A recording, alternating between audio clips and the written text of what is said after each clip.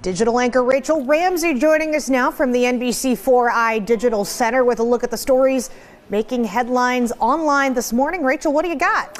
Hey, good morning, Jamie. Top trending online right now. The general consensus is that Columbus and its surrounding communities will look drastically different in 10 years. However, they turn out. According to the Greater Ohio Policy Center, as the state's population stayed the same or decreased in almost every other region, Central Ohio got bigger. The Mid-Ohio Regional Planning Commission projected the 15-county region is on track for a population of around 3 million by 2050. The commission released its regional housing strategy in 2020, and since then, some cities and suburbs have started to work on changing their zoning codes and establishing incentives that encourage more housing construction. For more on the story, you can find it on our website.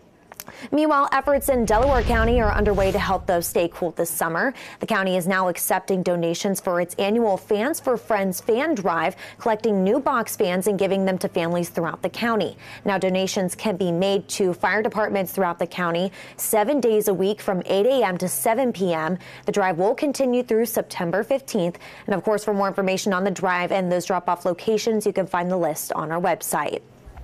Also trending online right now, the Ohio State Fair concert lineup is complete with the final show announced this morning. American country singer Clint Black will perform July 27th at the fair, which will run from July 26th through August 6th.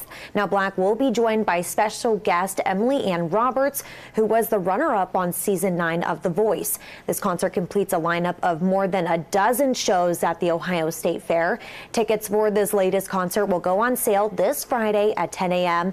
And of course, if you take a look at your screen right now, we have the full list of performers for the fair this summer. Again, for more information in that list, you can just head on over to NBC4i.com. So many good performers at the fair this summer, Jamie.